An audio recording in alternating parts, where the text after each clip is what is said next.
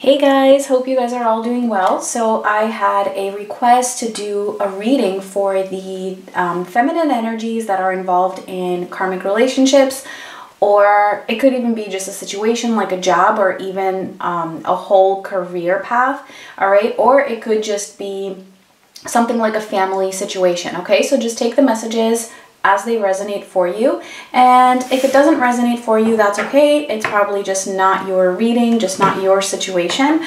If you want a personal reading, all that information is in the description box. And yeah, so let's see what we're gonna get here. Also keep in mind that sometimes the energies can overlap. Like you might listen to this reading and it might actually resonate with your divine masculine rather than a karmic situation that you feel like you're in. That's okay. Don't define your connections or what you feel to be true in your heart just based off of this reading. Okay, a lot of times there is mirroring and there can be some overlapping energies. All right, so let's see. So what's going on with these feminines in these karmic situations? What do you need to know? Ooh, okay. So we got 3 of these, and I love this deck, by the way. It doesn't have the keywords on it, but it's a really interesting deck. So we have the number 16, the number 21, and the number 15. So I actually remember what they are because they're pretty easy. So the number 16 is all about, I can't remember the word exactly that they use in the book, but it's all about taking action. Finishing off something that you've started, not being afraid of something new. This is kind of like the Fool card from the tarot. I might actually pull out the book, and because they're really quick and easy, the description, so I might actually do that, but not yet. All right, so this is all about moving forward, taking a chance, taking a risk, being open to new experiences, not allowing the past to hold you back. So yeah, just very general message here. And then we have number 21, which is all about, if you can see this is a divine soulmate connection, okay? Which isn't what we're doing the reading about, but it's definitely related in some way here. This is about you actually finding you, coming into union with your own self. I do feel like, yes, there is a divine counterpart out there for you, and that's what this card is trying to say. That's what it's signifying here. But it's also talking about you coming into union with your own self, as I said, finding your own authenticity, connecting with your own heart in order to open that door to this other connection. And last, we have number 15, which is the call. So this is all about, you can even see in this image here, it's like, yeah, it's like she's hearing what's going on outside, but she's still staying in this little comfortable place that she has created for herself. And in the book, it actually says it's like the call is getting louder and louder and louder. And it's all about actually listening to that call. And not just listening, but taking that action. Okay, so let's actually get into the tarot. I might pull some more oracle cards as we go along, but we'll see. Let's get some tarot. Get a little deeper into this. Let's see, so what do we need to know about these feminines?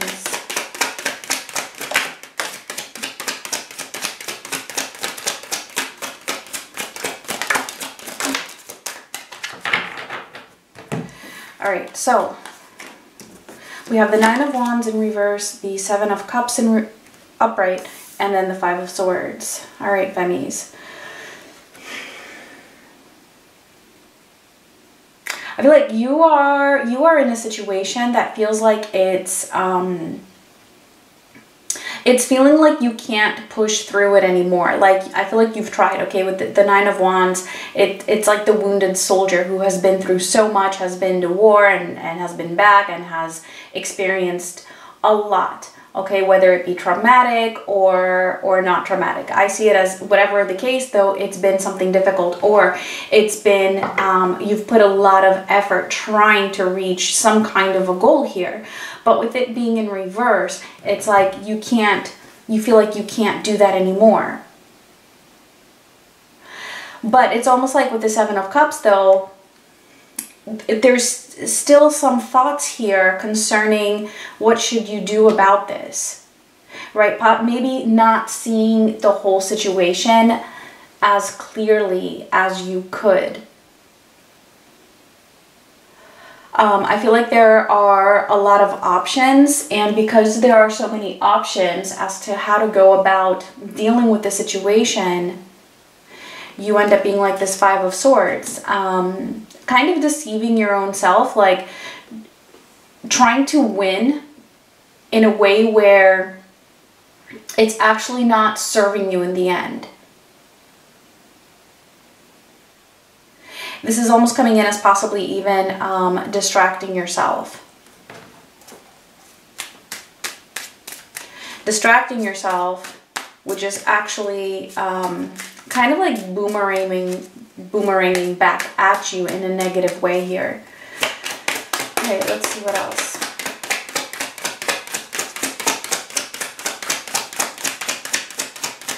We will also get some guidance.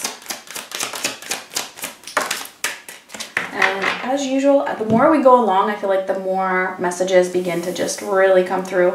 All right, so we have the King of Swords in reverse, the Eight of Pentacles, and Justice. All right, you are putting in some effort. I feel like there is something that you're doing, but it's like the way that you're putting in the effort, because the Eight of Pentacles is right under the Seven of Cups. It's like you're focused, but I feel like you keep distracting yourself with something else, and we are going to clarify.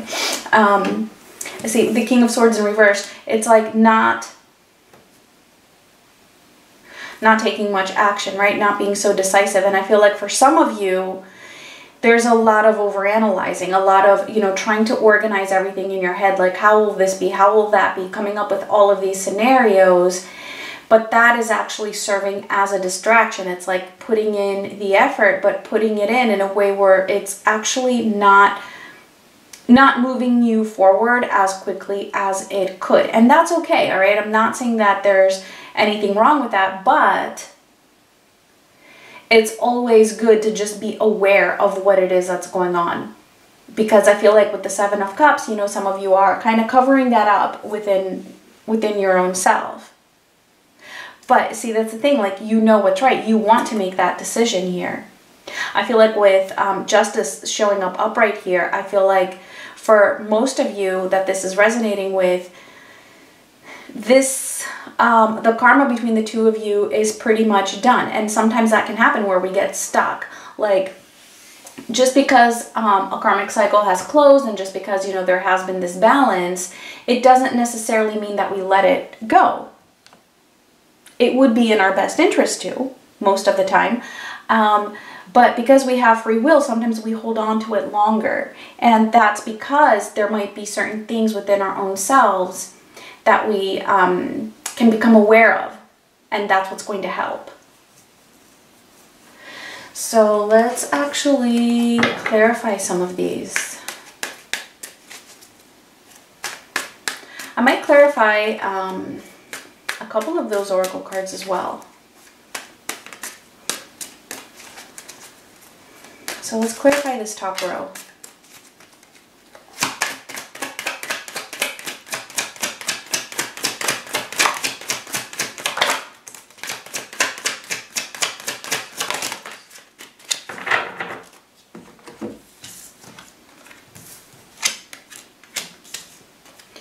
Okay, so we have the King of Cups showing up in reverse now. The Ace of Cups and the Page of Swords in reverse.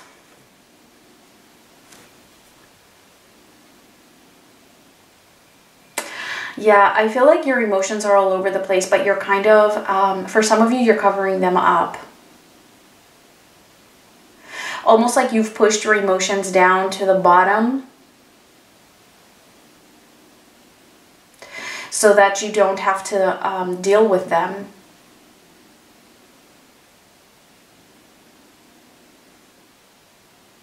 I love how we have this Ace of Cups right under this Oracle card here, because to me this Ace of Cups is also talking about that that self-love and loving each and every part of your own self.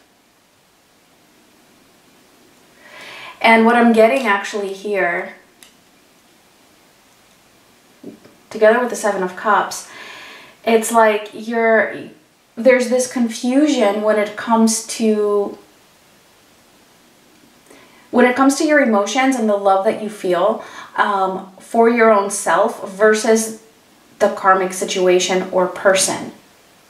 So notice how, like with the Seven of Cups, right, there's all these cups, right, that I was talking about before as options or possibilities or alternatives. And then here in this Ace of Cups, this girl is holding like a whole bunch of dolls that are representing her own self. So what this means to me is it's kind of like feeling like you have given parts of your soul, parts of yourself to this particular situation that you are in. All right, the karmic relationship or the karmic situation, which again, it could be family, right? A family situation, for example. There are parts of you that you feel are attached to that energy, and those might be aspects that you actually love. And this is where it can get confusing, because it can feel like moving away from that means that you're losing a part of yourself. And that's actually deceptive. It's not true. You're not losing a part of yourself. You're not losing anything. You're not losing anything of significance or anything that really matters. You're not losing anything, basically. It's like whatever was built there will always be. It might just take on a different shape, a different form, but it will always be. It's not being destroyed. Anything that is destroyed is just an illusion. It's just in the 3D. It's not, I can't think of the word that I want to use, but it's not really being destroyed. Essentially, it's not. Okay? So, and even with that Page of Swords being in reverse, this is also about not being able to perceive the situation clearly. And I feel like deep down, though, it's just that sometimes, we can avoid really going deep, because that's going to have to push us. Almost like having to find the motivation to really listen to that call. It can be comfortable sometimes to not listen to that call. And I will be pulling some cards to see how this relates to your divine soulmate connection as well. Okay, so let's see this bottom row.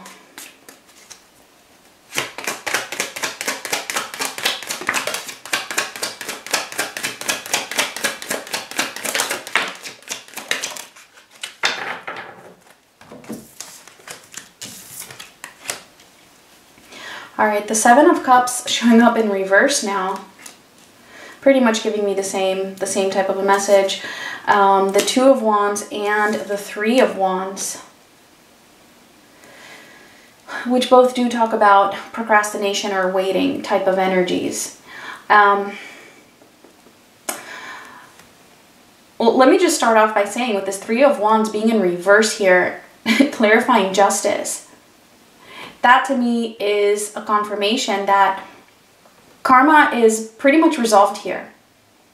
I feel like, you're waiting with the Three of Wands, right? If it's upright, it's like waiting for something to come in. That would be waiting for justice, waiting for karma to resolve. For some of you, this could be very literal, referring to divorce, right? Or breaking some kind of a contract, right? Could be, for work, or even a an unwritten contract with family, like a living arrangement, for example. It could be anything. So this would be waiting for that to happen, like almost as if it's not ready, right? But it's in reverse. There is no more waiting. There is nothing to wait for. Whatever this situation was, it did not... I feel like part of what might also be blocking you here is the fact that it's not what you expected in the beginning. So when we start off on a journey and, you know, we have these expectations that it's going to be this, this, and this, and then it's not, even though we've pretty much accepted that it's not ever going to be that, it can still be hard to fully release it, because we feel like, sometimes we can feel like, you know, justice wasn't served because I didn't get what I expected. And because justice wasn't served, I feel like there's still something here. Something is lingering, something is holding me here. But that's ego. So, and again, parts of this might not resonate for all of you. So, you know, just disregard what you feel is not for you. I don't do these readings often, so I feel like there's going to be a variety of messages coming in that won't be applicable to every single person watching this. All right, so I am moving in backwards order here, but that's okay. So, Two of Wands and the Eight of Pentacles. See, this is you working towards something, like I said, focusing, putting in effort, but then also kind of not really choosing a path, not really completing it. The Two of Wands, it's all about, it could be planning, it could be organizing. It can oftentimes be a crossroads. So it's like you're standing there, you're looking at it, you're focusing on these alternatives, possibilities, but not necessarily taking action. And it's like you're feeling stumped.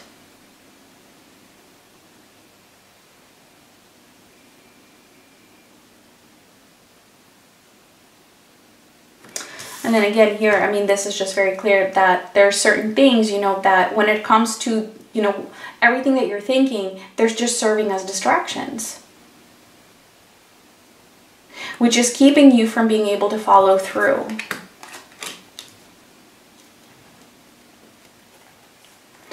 So let's actually,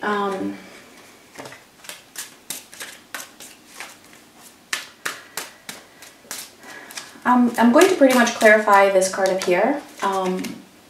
Just show it to you guys one more time. It's the one where I was saying it could be representative of your divine soulmate connection, or the divine union within your own self. So let's see, how does this connect to that?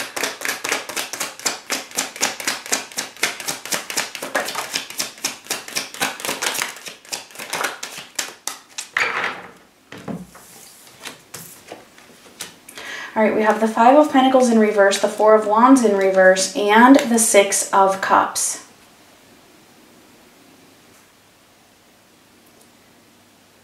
Okay, so I have a couple of messages coming through all at the same time.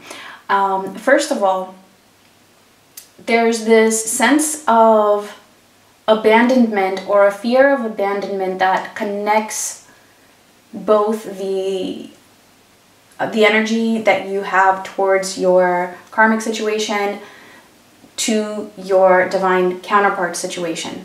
Okay, so what do I mean by that? It's like there's a connection here between the abandonment or rejection that you're feeling from your divine counterpart to the fear of you possibly rejecting or abandoning your karmic situation. All right.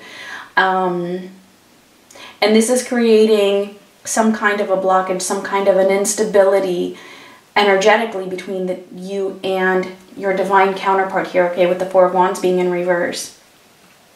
It's like the energy is here with that Six of Cups. See, that's definitely the two of you being connected here. I'm seeing that as there is a mirroring. All right, and not only that, I'm saying that also because with this, if you notice this Two of Wands card that was here, clarifying the Eight of Pentacles, see how there's that mirror there and she's like looking at herself. So I feel like the particular message here is asking you to see how something that your Divine Masculine might be doing is reflective of the way you are handling your karmic situation. I feel like if you really dig deep, you're going to find a lot of similarities. So yeah, let's clarify these. I almost just want to get more, but I'll use them as clarifiers. We'll see, because I'm sure they're all going to connect.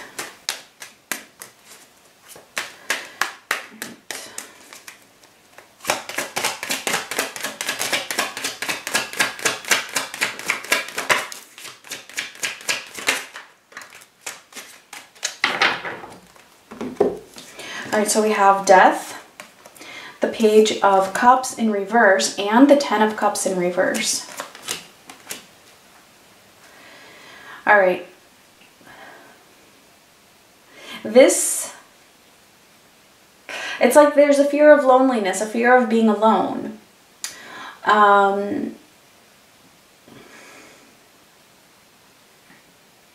Or a fear of ending this connection, right? Or ending this situation because it's going to leave somebody out in the cold. And for a lot of you, especially if your masculine is also involved in a karmic situation, they will be doing the same thing. And I feel like what's happening here is that, you know, what you think of your masculine, or what your opinions are, or what your beliefs are as to what they should be doing or how they should be handling their situation, look at how those opinions or those beliefs could actually be applied to your own situation here when it comes to an ending, to a transformation. What are your fears? You know, what would your response be to that if it was your masculine telling you these fears about a situation in their life? I feel like there's a lot of similar things that are happening, and you may or may not be aware of them. It might be two completely different situations, but if you dig deep, you will see that at the root, there is a very common underlying factor that's at play here.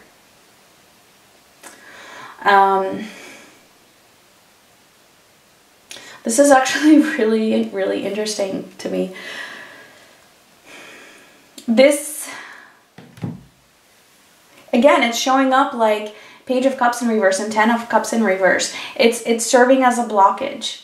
Whatever that fear of an abandonment is, and I feel like the message for you here really is to understand that you're not losing anything. And neither is the situation or whoever is involved in your karmic situation.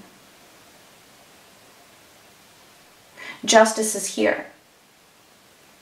Things have played out. It's really about you just going deep into your emotions and understanding how this does connect to your divine counterpart. I'm pretty sure most of my viewers are involved in divine soulmate connections as well, if you're watching this, but just in case there's anybody out there watching this who does not have a divine counterpart, you know, just disregard that part. It doesn't matter. This would still be serving as a blockage to you connecting with a potential divine counterpart or what is meant for you. All right, it's very clear. It's very clear. I mean, look at this, the Six of Cups being clarified by the Ten of Cups in reverse, like not having that. Yes, the connection is there. But what you are reflecting to each other is staying in another arrangement that is less than fulfilling. And I feel like that can hold you back in a lot of areas. That can actually hold you back even when it comes to your mission work. That can hold you back when it comes to, even if it's not mission work, just opening the door to some other kind of work or something else that you are meant to focus on, whatever your call is.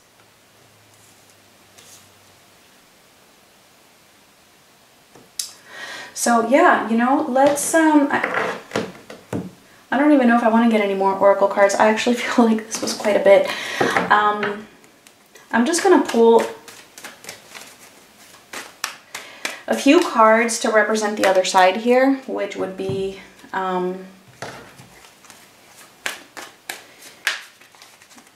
the karmic person that you're involved with, the karmic situation, arrangement, job, whatever. Let's just get some cards from that side. Whether it be how it's affecting you or what their energy is, anything that wants to come through.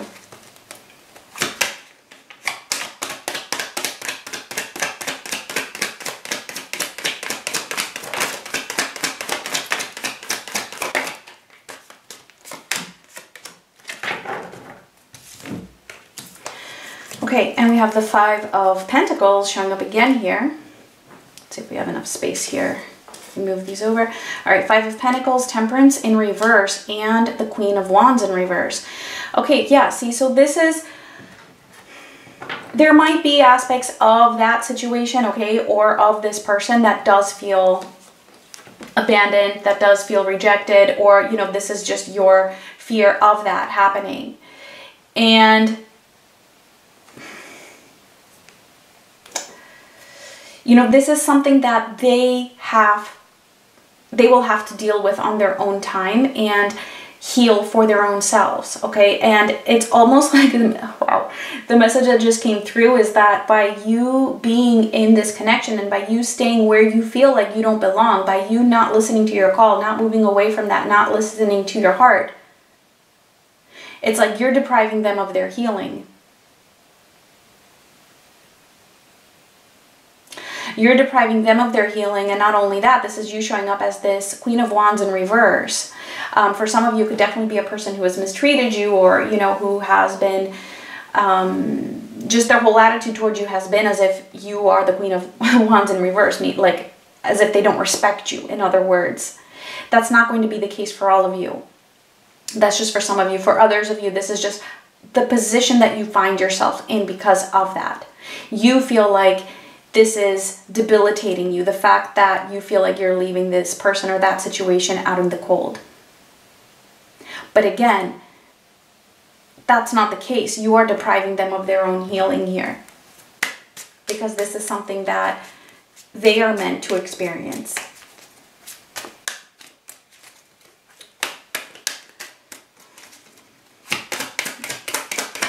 Let's see anything else that wants to come through about this.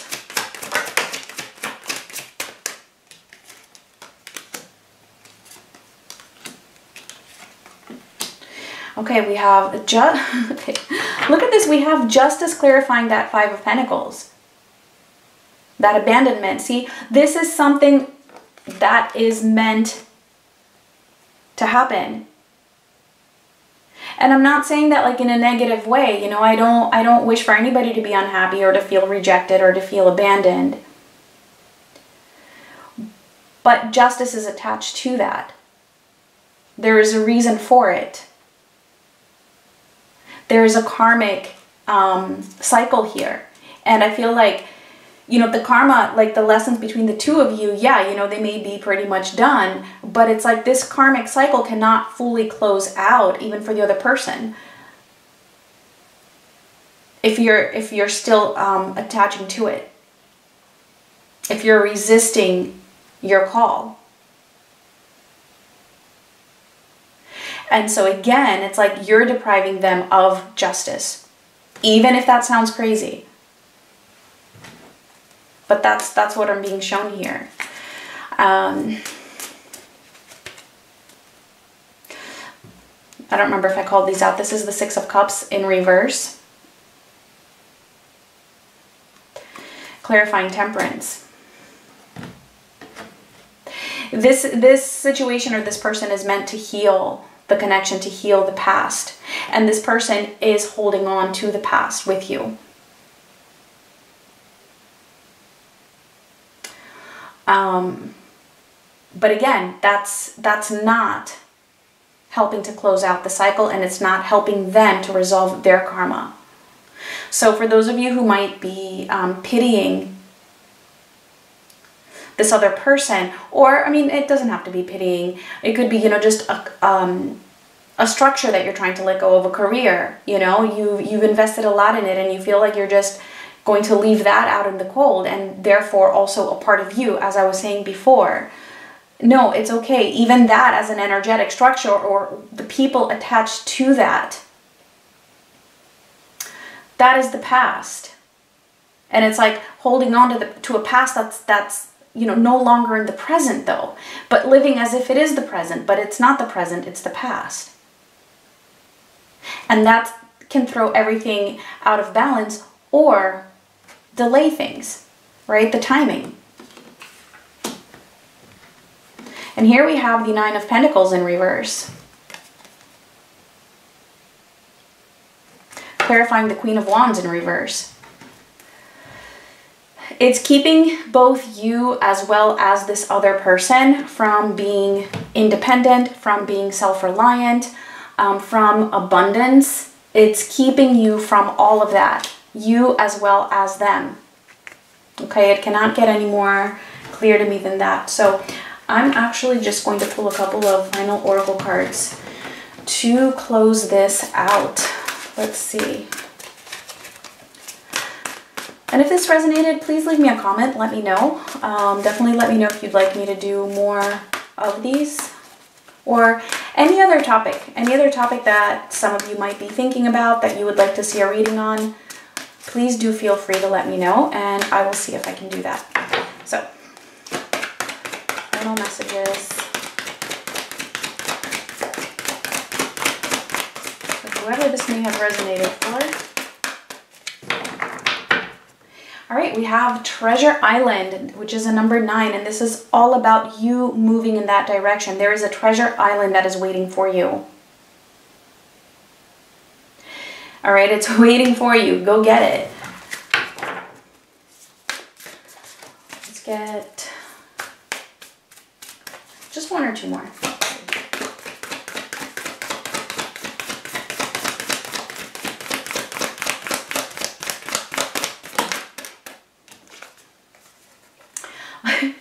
Answering the call. The time is now. Need I say more? Open that gate. Walk out of the comfort zone or of, you know, the sadness, the past, and move towards that treasure island that you have not been able to fully experience yet. Time is now.